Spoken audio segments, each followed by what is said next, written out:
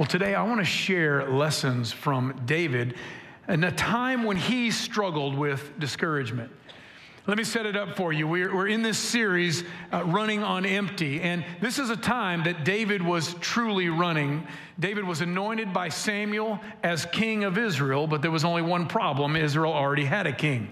His name was Saul. Well, for a while, David and Saul got along, but when David killed the giant Goliath and started becoming more popular than Saul, well, Saul decided it was time to kill him. So in the passage that we look at today, David was on the run, and we actually find him hiding in a cave. 1 Samuel 22:1 says, David left Gath and escaped to the cave of Adullam. When his brothers and his father's household heard about it, they went down to him there.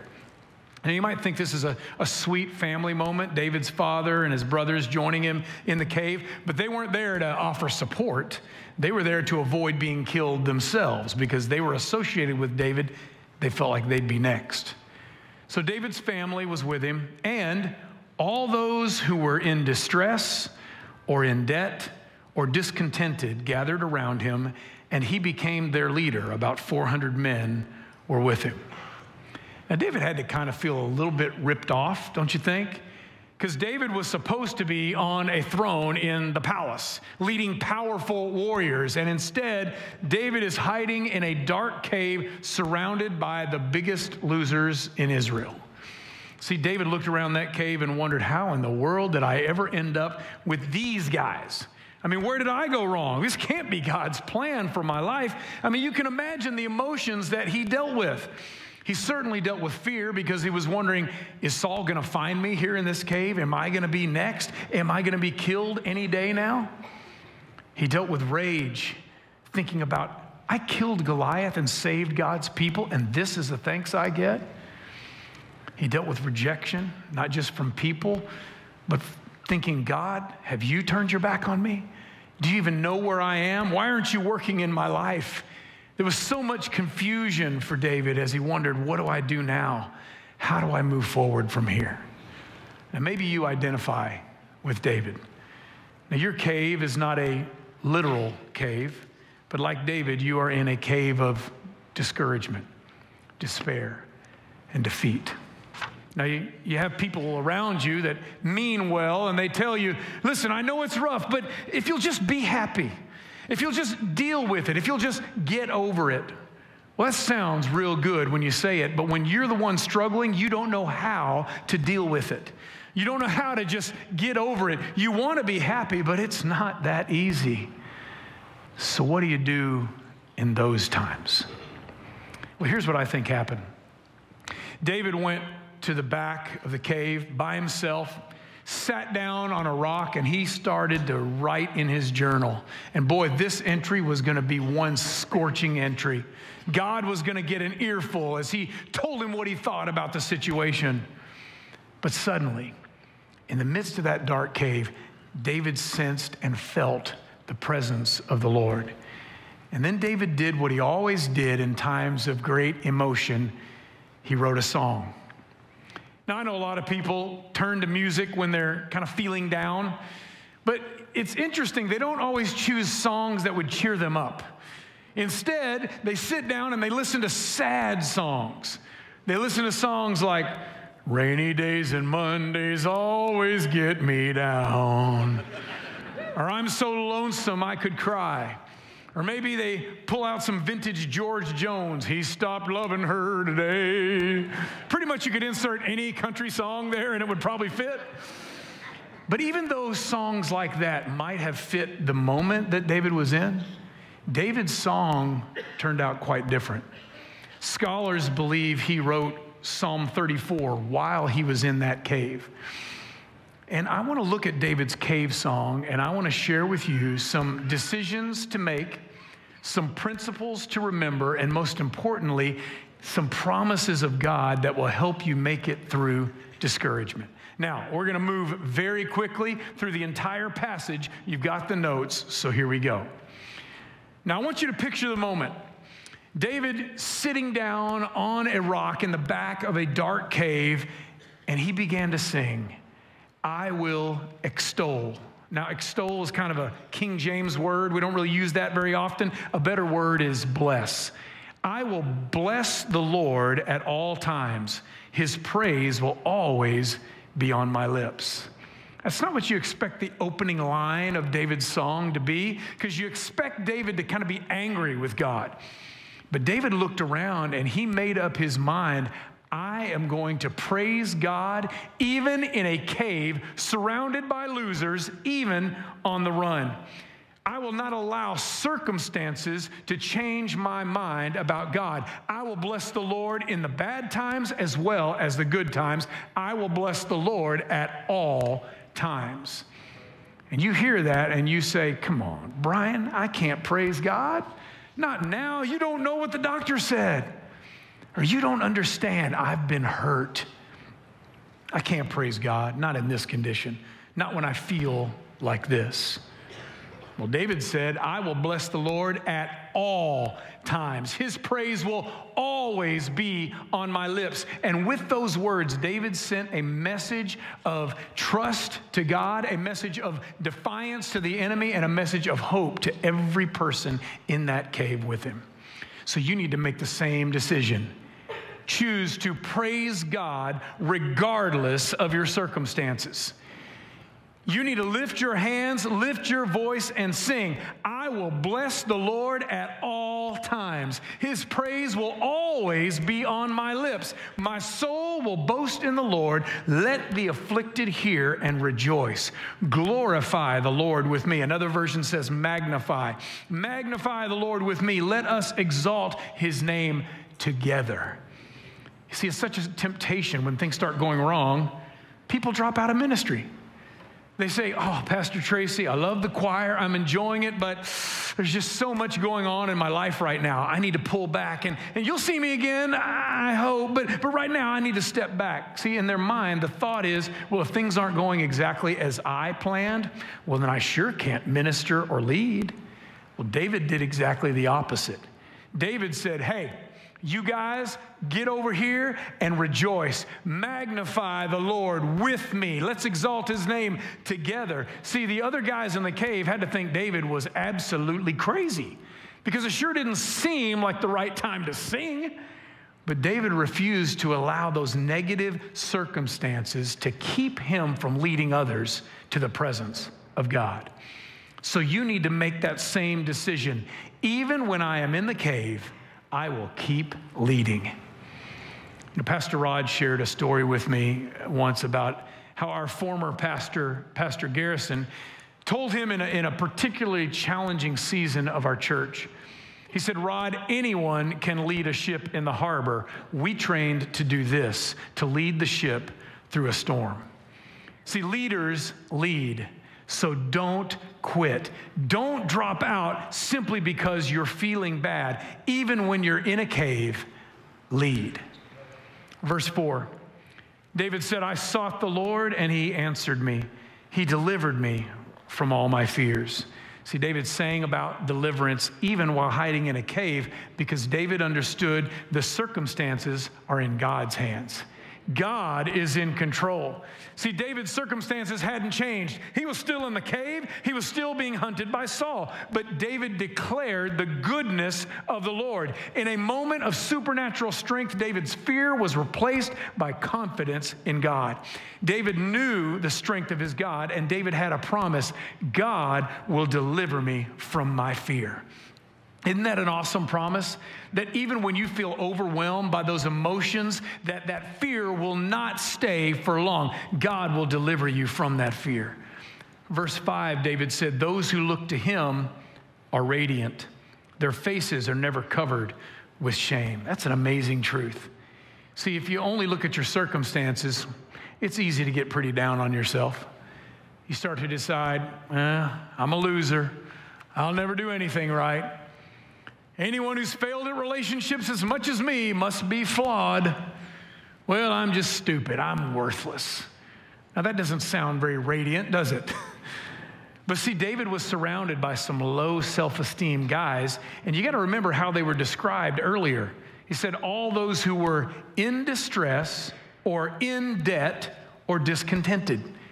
Now, these were all guys who had failed. And David looked at them and he said, if you look to God, you can deal with the shame. You can overcome that poor self-esteem that has surrounded you. In fact, your face will be radiant.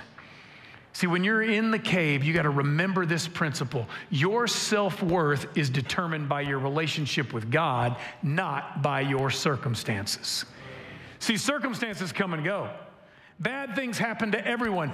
Failure is a part of life. But listen to me, you are not defined by what is currently going on in your life. Your value is not established by your circumstances. Your value was determined long ago on the hill of Calvary when Jesus paid the price for your soul. God cares about you and you matter to him. Oh, but David kept singing. He said, this poor man called and the Lord heard him. He saved him out of all his trouble. See, David was talking himself and all those around him into a better feeling. He started singing about someone who received deliverance from the Lord. And David said, look at God's history, would you? Another guy without hope called out to God, and God heard him. See, when you're in a difficult time, you got to quit speaking words of gloom and despair. Instead, look at what God has done in the past. He is the same God, and he can and will do it again. Make the decision to speak encouraging words of faith and trust. Even when you feel overwhelmed by that emotion, speak encouraging words of faith and trust. Oh, Brian. Are you preaching positive confession? That whatever you say, you can have? Well, no, I'm not preaching positive confession, but I'll tell you this, I like it better than negative confession. So you speak positively with words of faith, and when you do, you encourage yourself with your words. See, negative speech only deepens your depression. But David made a very important choice. In the midst of his worst moment, he penned these words as an encouraging song, not just to God, but to himself. And David said in verse 7, the angel of the Lord encamps around those who fear him, and he delivers him. See, suddenly David's perspective of the situation changed. See, David wasn't just surrounded by losers. David was also surrounded by the angels of the Lord. God was with him. See, when you're in the cave, you convince yourself that you're all alone, that nobody understands. I've got news for you.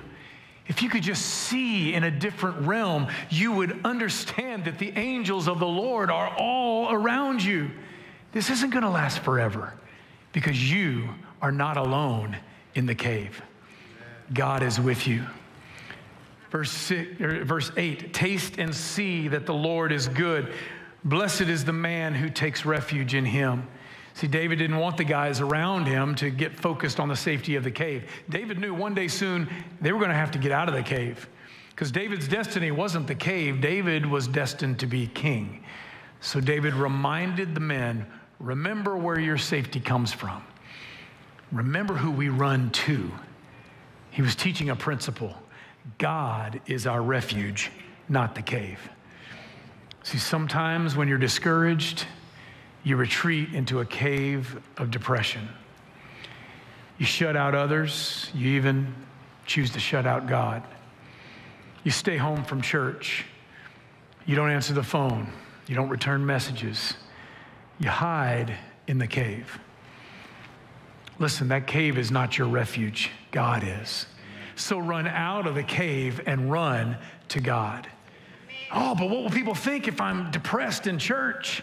Well, they'll think you're in the right place because God is your refuge. And in his presence, there is fullness of joy. Amen. David said in verse 9, fear the Lord, you, his saints. That kind of makes me laugh because you really think those guys he was talking to were saints?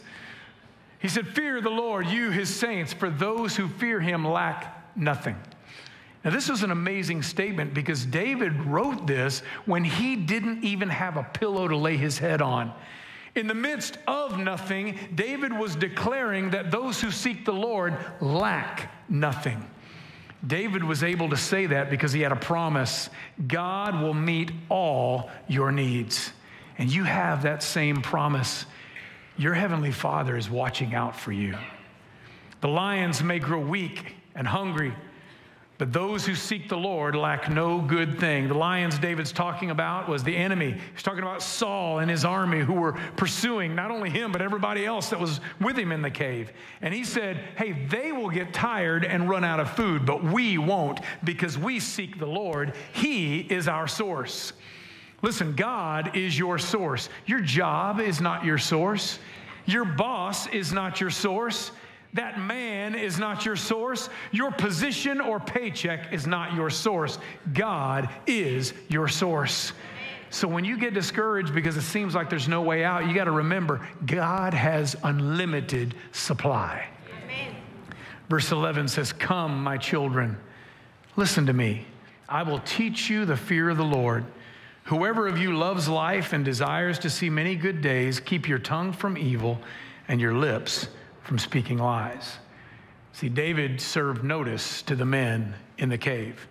Now, I'm sure those guys had a lot to say about Saul, politics, the current state of the kingdom. But I don't know if David was threatening them or just teaching a principle. But let me read that same section with just a slightly different emphasis. Come, my children, listen to me. I will teach you the fear of the Lord. Whoever of you loves life and desires to see many good days, keep your tongue from evil and your lips from speaking lies. If you want to see many good days, don't speak evil and don't lie. In other words, shut up or die.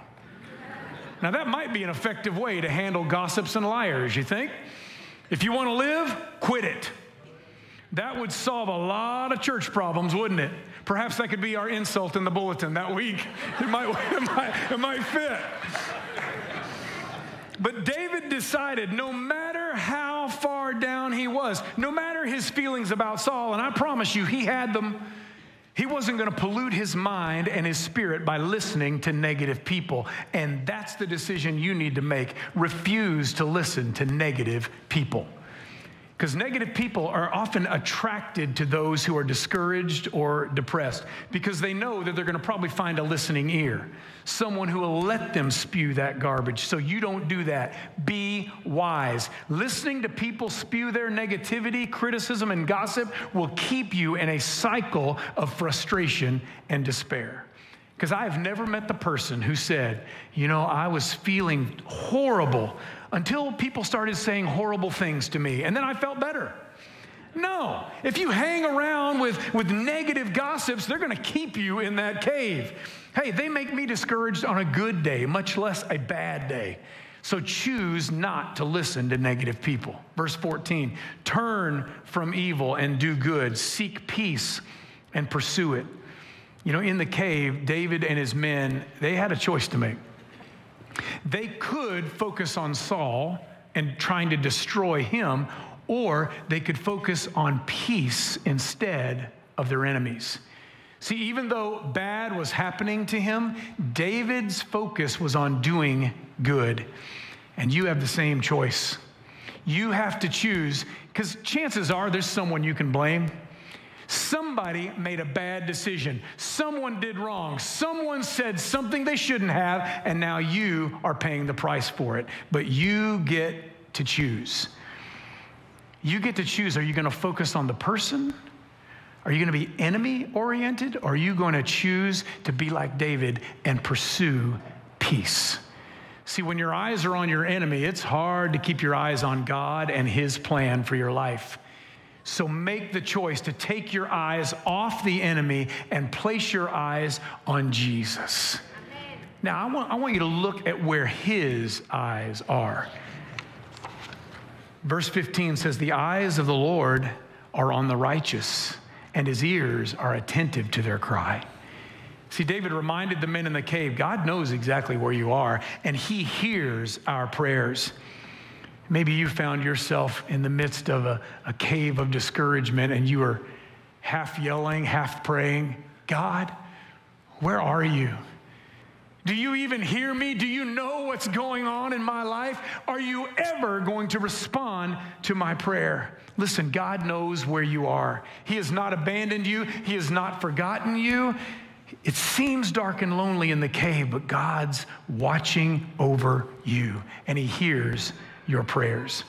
You know, mothers have a special gift. Have you ever noticed this? If you've been on a playground where there's like hundreds of kids playing and running around, I mean, it's like chaos and loud noises. But if one child falls and scrapes their knee and begins to cry out, their mother, who's on the other side of the playground, hears among all the noise, they recognize the cry of their child and they come running to rescue them. Listen, that's how God is.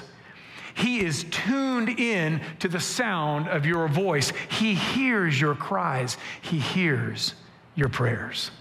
The eyes of the Lord are on the righteous, and his ears are attentive to their cry. The face of the Lord is against those who do evil, to cut off the memory of them from the earth. Now, I love this point. Because if you're in a cave because of someone else, if you're facing an enemy, this should encourage you big time. God is on your side. And you wonder, well, man, will I be haunted by these allegations forever? Will these lies ever quit? Listen, God's not only going to handle it for you, but people won't even remember that your enemies existed. Look at it again. It says, the face of the Lord is against those who do evil, to cut off the memory of them from the earth. To which we all respond, hey, yeah, go get them, God. Start now, please. Verse 17 says, the righteous cry out, and the Lord hears them. He delivers them from all their troubles. Can you hear something loud and clear this morning? It's okay to cry.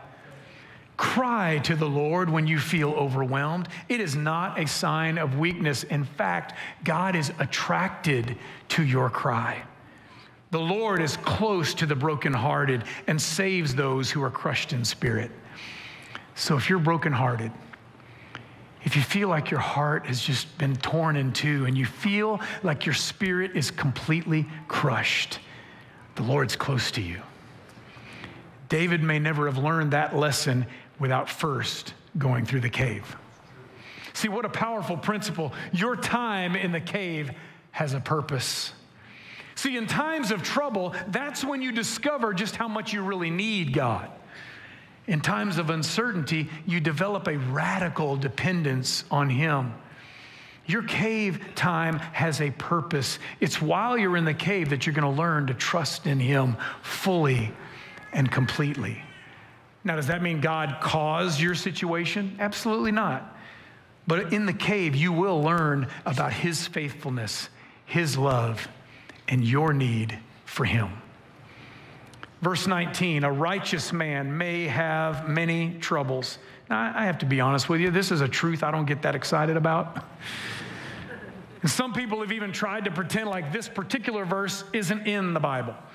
They want you to believe that if you love God, well, you will never have a problem and things will always go your way. Their thought is, well, a righteous man shouldn't have any troubles. Well, that's not true. Just because you have a problem, that doesn't mean you are out of God's will. You got to ignore the pompous, self-righteous people who try to tell you that if you're having a problem, you must have sin in your life. Well, David said, a righteous man may have many troubles. See, part of pursuing God is learning how to overcome difficulties. David had them. Paul had them. Jesus had them, and you will too. Jesus said, in this world you will have trouble. It's a guarantee. David said, a righteous man may have many troubles. And I'll admit, that's kind of discouraging by itself. But look at the next part. A righteous man may have many troubles, but the Lord delivers him from them all. That is awesome. And I like that part a little bit better because you may be in a cave, but deliverance is coming. You may have gotten a bad report from the doctor, but healing is on the way. You may not see how you'll ever make it back financially, but God, your supernatural source, is more than enough to meet all your needs. Good news, you are about to be delivered. You may have many financial troubles, but God will deliver you from them all. You may not think that you'll ever make it through this depression, but God will deliver you. And you may be stuck in a foreign country with no way out, but we learned this week, God will deliver you. Hallelujah. A righteous man may have many troubles, but the Lord delivers him from them all. That is a good verse to memorize. You ought to quote that to yourself every time you find your moment in a cave of discouragement. Verse 20 says, he protects all his bones, not one of them will be broken. Isn't that awesome? You're going to come out of the cave, yes, but you're not going to come out hobbling and limping and wondering what's going on. You're going to come out whole, intact, and restored. Your troubles aren't going to defeat you. Instead, you're going to defeat your troubles because you have a promise. God will protect you fully and completely. Evil will slay the wicked. The foes of the righteous will be condemned. Your parents said it like this, what goes around comes around. Yeah. See, David said, you don't have to kill the wicked because their evil ways will turn around and do it for you. You don't have to attack your enemies because right will ultimately prevail. You don't have to chase down every lie that a liar tells about you. Their lies will trip themselves up. Your enemies will be scattered, and you're going to come out of this without even fighting the battle. That's an awesome promise. Your enemies will self-destruct.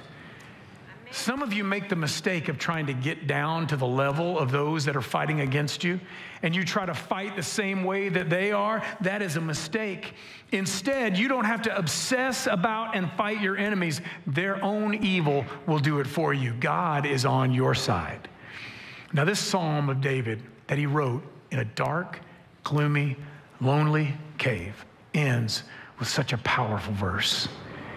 He says, the Lord redeems his servants. No one will be condemned who takes refuge in him. That's the promise. God will see you through. See, you've been in that cave long enough. It's time to come out of the cave. But here's a key question. Are you going to face it and try to handle it without him and do it on your own?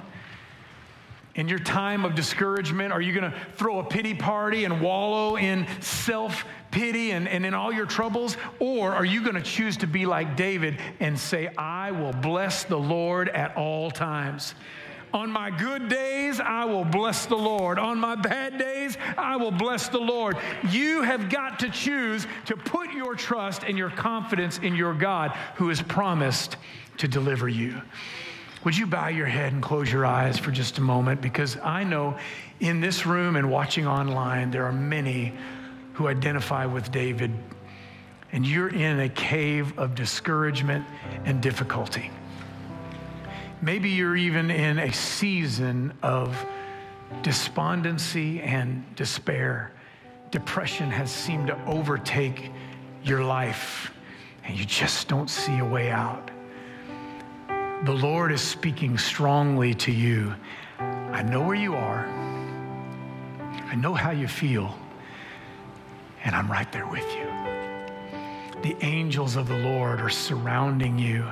He is sending his ministering angels to give you exactly what you need in this very moment.